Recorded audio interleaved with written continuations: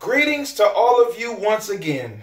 Wherever you are in the world, you are taking out time to watch this video. And this is time you can't even get back. So I hope it is not a waste of your time. I thank you for stopping by my page. All right, let's move forward. This video was going out as a request for a young brother named Jerry Alcara. Jerry, I hope I pronounced your name right. If not, please forgive me. Your concern was precise agility with a full voice. In other words, sharp, clean, precise running and riffing while using a more open and full voice. I'll try to see if I can simplify it for you so you can understand how it is you can achieve this. And it may take some time. Don't rush it. It's fine. For this exercise, I'm going to use two different voices. A more closed voice, so, and a more open voice, so. Hear the difference? So, so, so, so. Okay. Let's use this one. So. Once again, the closed voice. So. Open voice. So. Once again. So.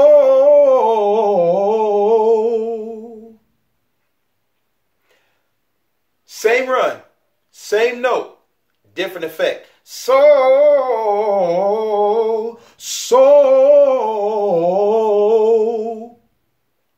Everything is here, but it first starts here. So whatever run you're doing, break it down slowly if you can't quite get it. So.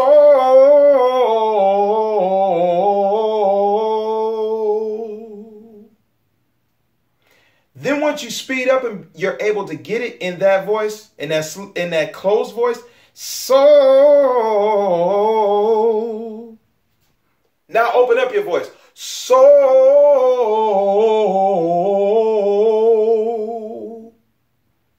Now when you get a little faster, so. What's happening now is you're hitting each note. You're able to cut it clean with a more open voice. But to be able to do that, you learn it in a more closed voice, the voice you may be more comfortable in using. And as you open up, you take that run and you learn it slowly to get the precision between each note.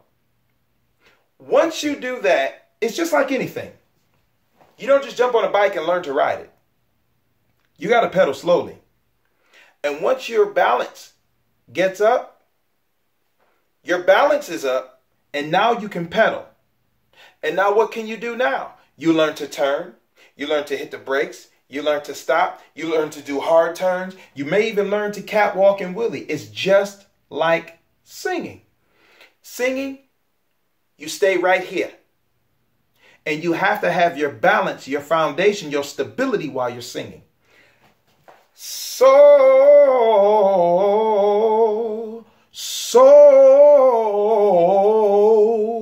Now the full run sounds like this.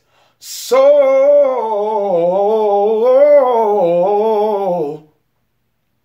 And once you get that down pat, this will help you in control.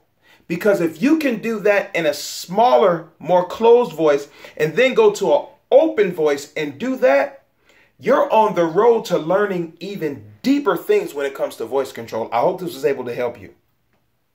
Peace.